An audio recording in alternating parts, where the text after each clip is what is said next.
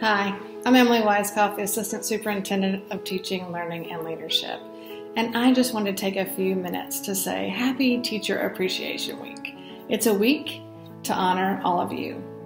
And while you and I probably could both agree that every day we should celebrate all who work in education, this is the week that's nationally recognized where everyone celebrates all of you who change lives through a commitment to the calling to teach, lead, and support children in schools.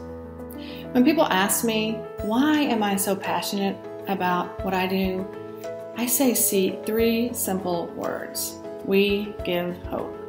We give hope to those sitting in our classrooms every day. We give hope to our parents who trust us with their children. And we give hope to our communities that we are creating a better tomorrow by our commitment to young people today. I believe our profession is the single most important profession of all. We truly have the power, and with power comes responsibility to make life better for others.